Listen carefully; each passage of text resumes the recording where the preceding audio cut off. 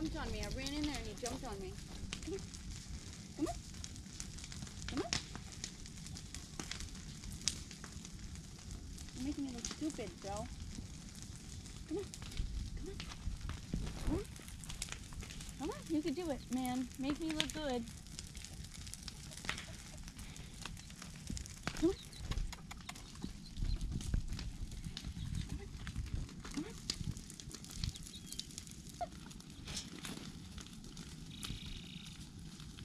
Jackie, look! Turn behind you. She's following you. I got a rooster that jumps on command.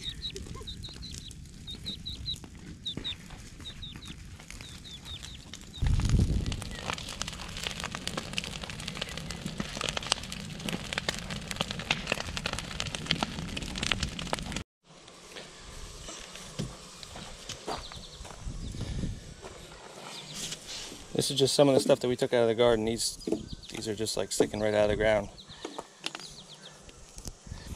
It's green beans. Yeah. Those are the small tomatoes, the big tomatoes. We got 2 of them too. Yep. They are huge. We're gonna have a lot of green beans.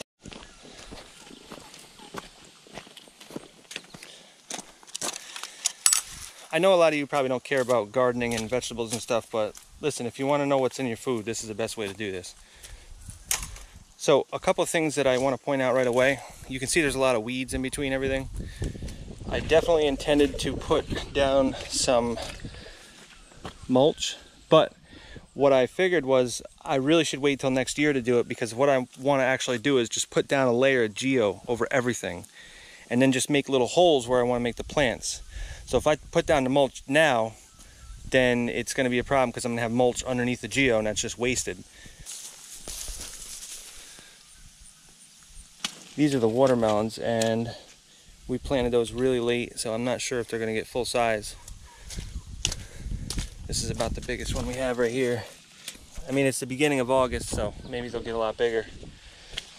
But we got some pretty big squash. Look at this one. That one's huge. It's almost ripe. The cucumbers, for some reason, are like really short, but really fat too. Not sure what's up with that. I've never seen that before. Maybe that's just how they grow. I'm not really sure, but they're pretty spiky right now too. There's a lot of cucumbers here. This is more squash over here. I don't know why that's green. Well, because it's not ripe yet. Oh, is this a watermelon? That is actually a pumpkin. That is huge. I know it looks like a watermelon, but it's a pumpkin. Maybe they start out green, change colors. Yeah, then they turn into orange. Maybe that's how... Wow, look at this one. That's cool. It's right next to this huge squash that's here. That's going to be our biggest pumpkin right there. I want to see that thing. I think those normally grow right up to the fall, right? So that one should be pretty big, probably like 2 feet around when it's done, hopefully. These carrots are really taking off. You can see the stems are just sticking right out. We already picked some, so... Yeah. Wow, look at that one. That one's like 2 inches around. Can't believe how big these have gotten. Dad, can I hold the camera now? And here is the green beans. There's lots of them, but I'm pretty sure there's going to be a lot more before we're done.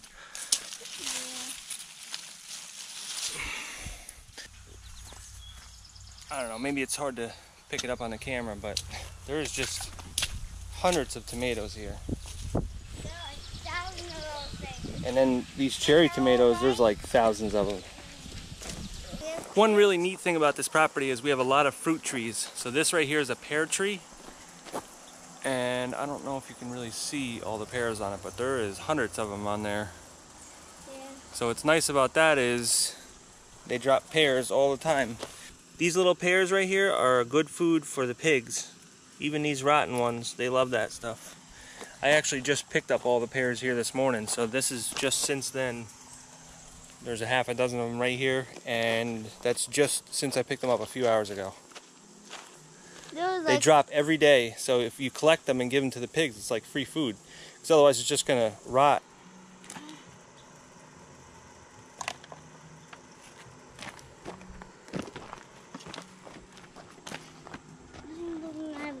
them, which I don't get why.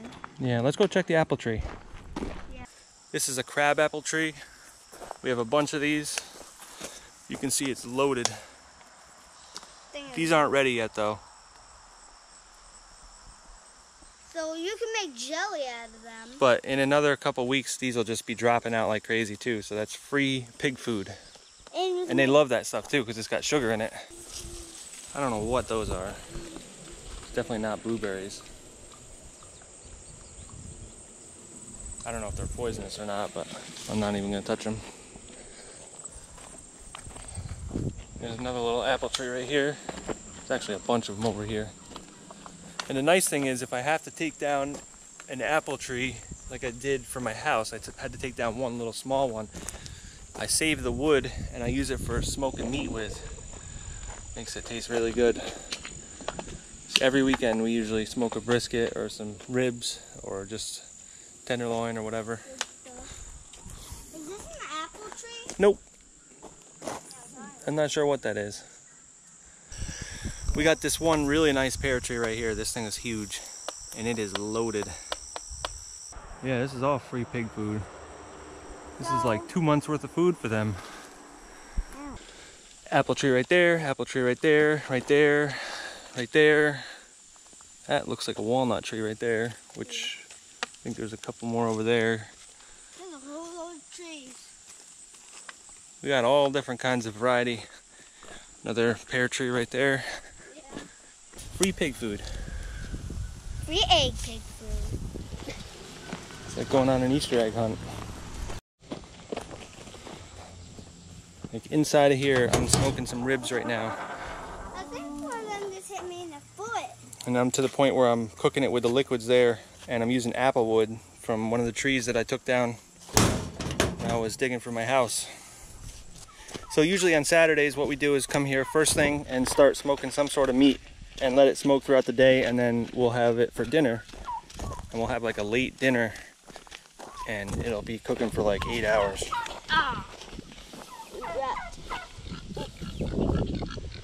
They're excited. Yep.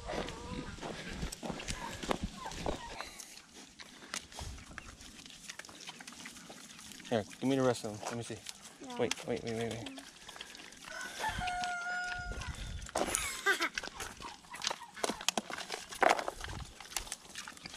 And crab apple was in there. Oh, you put some crab apples in there too? Yeah, some of them dropped. Yeah.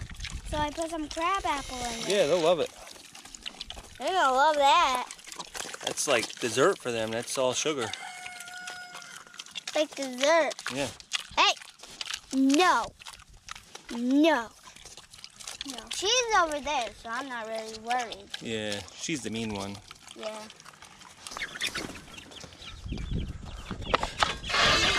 These are all those chickens that we hatched. And they're all different kinds of chickens. It's kind of neat actually. Just like a big variety of them. Eagle. Seagull. I like that one right there. That one's pretty cool. That one. Look at seagull. Seagull. Yeah, that one looks like a seagull. Oh, I have my penguin in there. The penguin? Which one's that? Oh, the black one? Yeah, I think it's that one. We've had this chicken for a few years now, and this thing has just like a bad hair day every day. It's a rooster, and it protects a lot of these other chickens from the other roosters. Yeah, well, they cut the wings the wrong way, and now he can't fly. Yeah. His name is Stormy. We kept him at our house for like 2 years.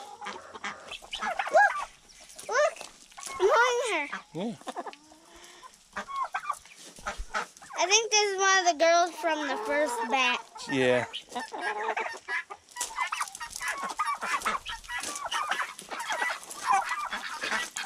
Dad, my little friend. What is happening? Got some Thanksgiving dinner here. Alright guys, so today we're all going to learn about the not so manly stuff about homesteading. So, let's go pick some vegetables and fruits. Okay. The tomatoes are on this row.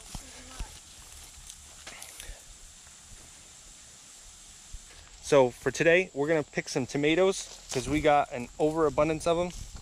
So we're gonna pick the tomatoes and then we're gonna do some canning, and we'll all learn as we go because I've never done any of this before. Does that look good enough? Yeah. I got another one in there. Yeah, there's a whole bunch. So just to let you know, we've already taken about at least five gallon spackle buckets full of tomatoes out of here. And there's gonna be 2 or 3 times that amount still left here. There's one in the ground. Let's start right here and just don't even move on until we got all of them. You know, like these ones underneath here. There was just a spider in it. Like, Wow, there is a lot. I'm gonna go over on this row.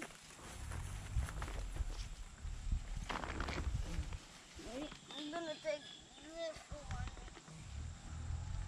Whoa! This one has some stuff.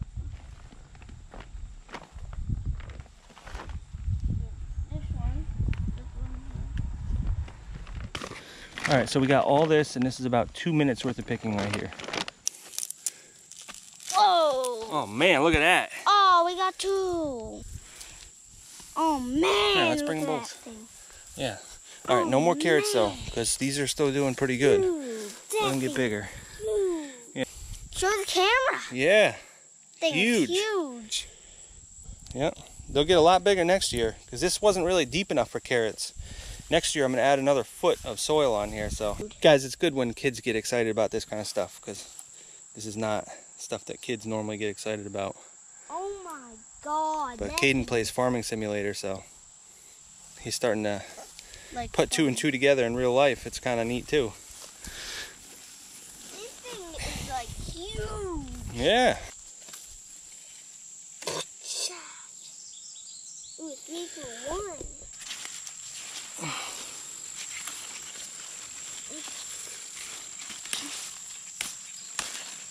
Oh my God. Ooh, what? And 2 carrots. One Yeah. huge one. And another, like a tiny one.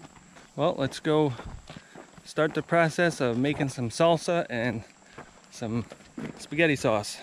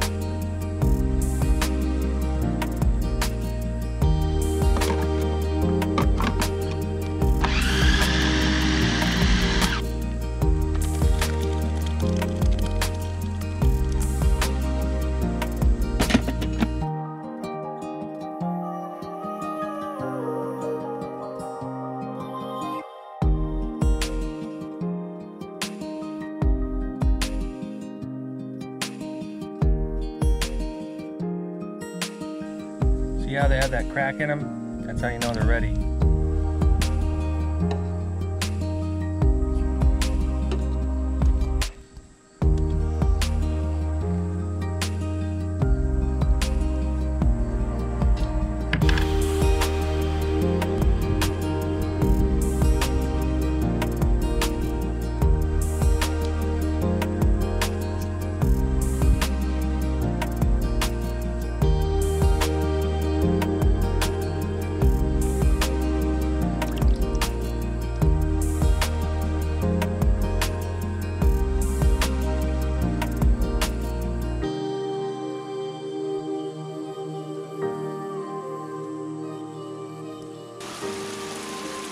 You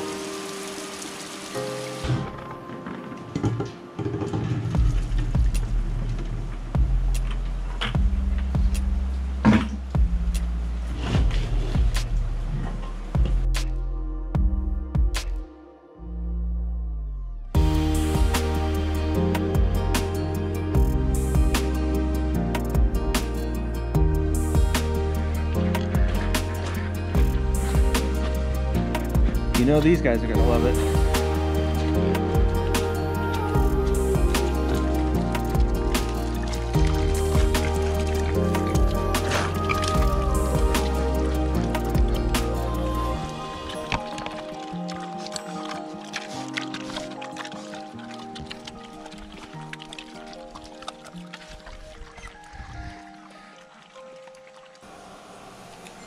Poor Lucas never knows what he's getting into coming to work. One day we're pouring concrete, the next we're making sauce and salsa.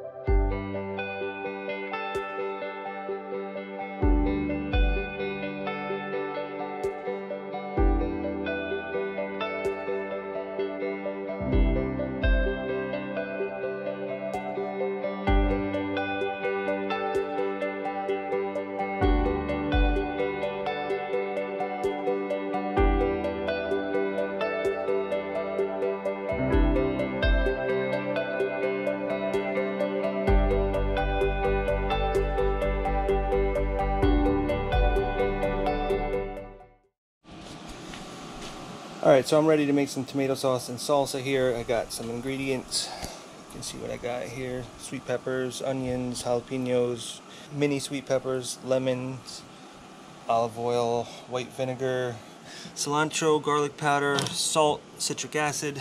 I also have some fresh cilantro, some fresh basil. So out of all those tomatoes that I processed, we got 13 1-gallon bags worth of the processed material.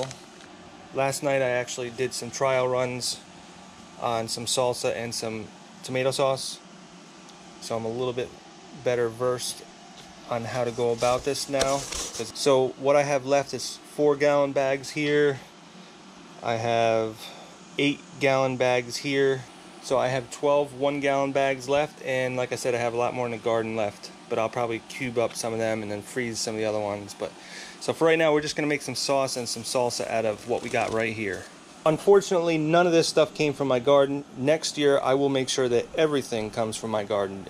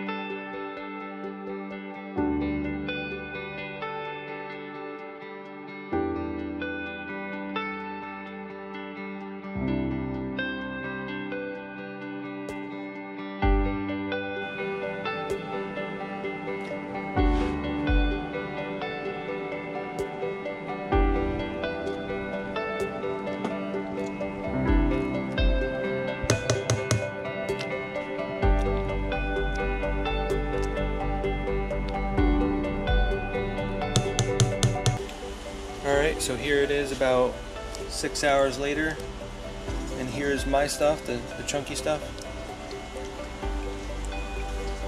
It's perfect. I like to add a little cinnamon to it too. It makes it really good. And then here is the pureed stuff. So we're gonna go ahead and can this.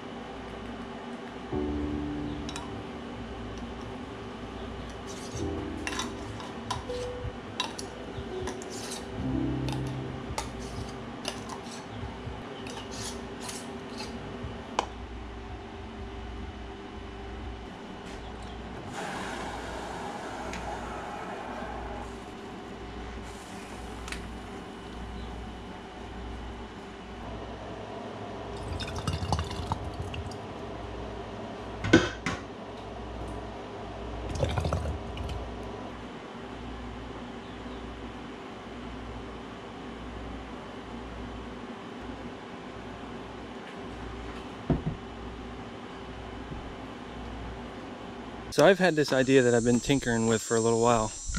I was thinking, since we have 5 ducks and they just hate being cooped up in that pen, they love being in this water, but whenever you put them out they don't want to go back in. What I want to do is put the old chicken coop over here.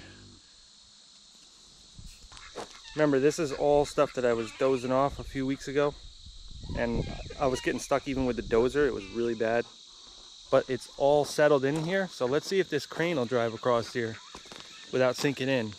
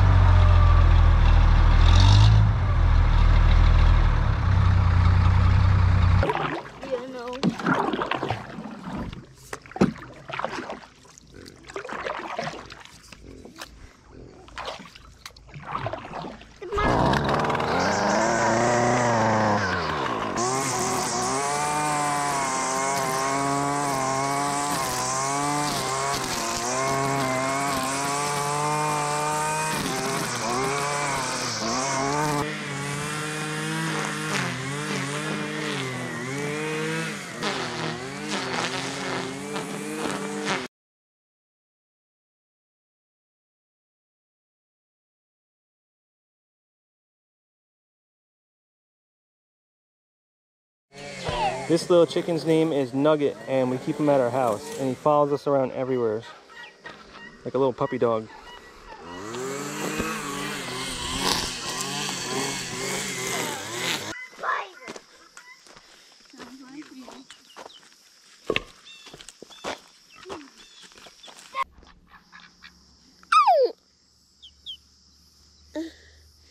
Is that Nugget?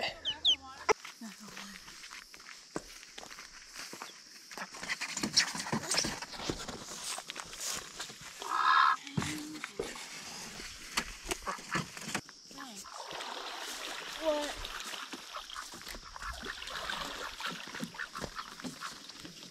I wanted to leave the ducks inside of that coop overnight just to let them know that that was their new home.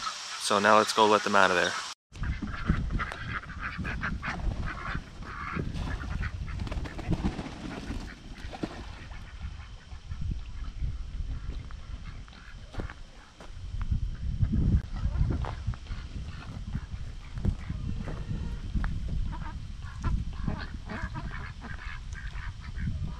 So hopefully this island should offer some sort of protection from other animals to them. So if they stay on this island overnight, we're thinking that we can just leave this open and they can use it for shelter. But it would be a pain in the butt to go on this island every day and open and close that and let them in and out. So we're just gonna try to put a big thing of feed in there, and hopefully it'll last at least a week. So we only have to go in here like every weekend. You can see they're pretty happy over here though. So hopefully they're smart enough to stay on this island at night. All right, so we just put these little chickens in here. These are the ones that we hatched from the eggs. So what I want to do today is put some nesting boxes inside of this chicken coop here. We got a chicken right here that's trying to lay right now. This is all wood left over from the other projects. I got to use this stuff up, so I'm going to try to use some of it. I know it's like a drop in a bucket, but at least if I can start using up some of it.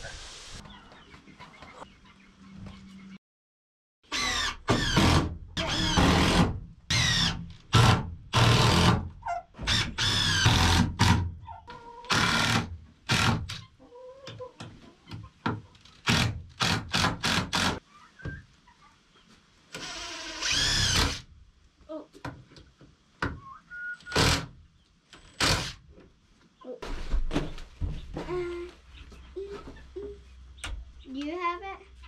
Yep, good.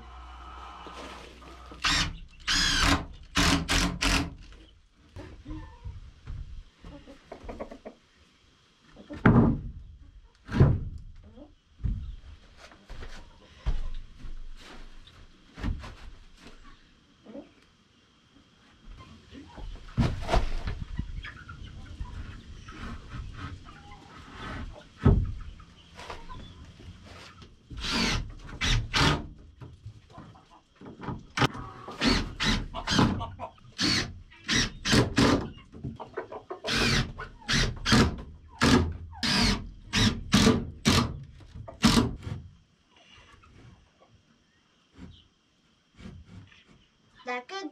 Yep.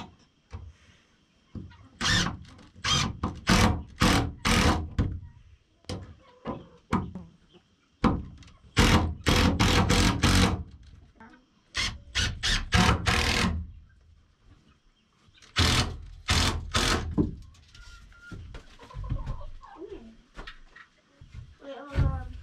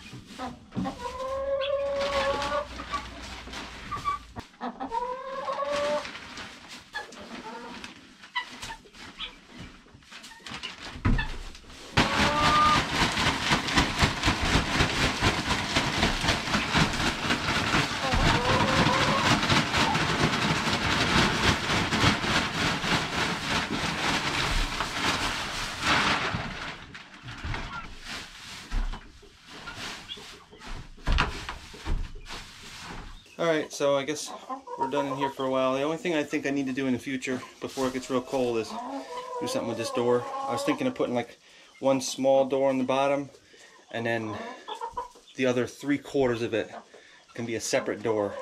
That way we can just leave the bottom one open for the chickens, and when we need to come in here we open the top one. I got really 9 spots, because you got 5 on the bottom, 4 on the top, and then you got some roosting spots on the top, and I put that board across there. I did get some things accomplished that I really didn't care to do right now. I really don't have the time to do, but something that needed to be done. And you know how things go when you don't do them and then you're scrambling at the last minute to do them before the cold hits. So now I can concentrate on working on my house more. There's a lot of stuff that I'm doing for this homestead thing that took a lot of time, but 3/4 of that stuff is things that I needed to do, and then I never have to do it again, and then next year it'll be so much easier. There's some repetitive stuff that needs to be done every year, but for the most part, the garden, this thing right here, the pigs, the chicken coop, all the stuff inside there, all the work that we did here is all stuff that doesn't need to be done again. So now we just kind of need to maintain. And next year maybe we'll get some more chicks and put them in here. That's another thing that got done that I don't need to do again.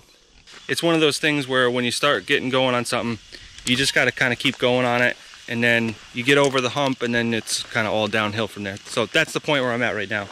So I'm not sure if there's enough to make another video about the homesteading stuff. We'll see how much time I have in between building my house. My house is the most important thing. Just to give you an update on how the canning is going, I have about 3 dozen quart containers of spaghetti sauce, and then I have like a half a dozen of salsa, and I still have a whole bunch of tomatoes, plus I have like 4 gallon bags of tomatoes in the freezer, and I anticipate probably another 4 to 6 gallons of tomatoes that I'm going to put in the freezer, and then that way I can make fresh sauce from that stuff, so I don't have to make it all right now, because I don't really have the time for any of this kind of stuff. Never in a million years would I imagine that I'd get that many tomatoes with that small amount of plants in that late of the season. So now I know for next year. So these homesteading videos are going to continue. I'll either get another one in about another month or early next spring. But either way, I'll see you guys on other videos that I'm doing.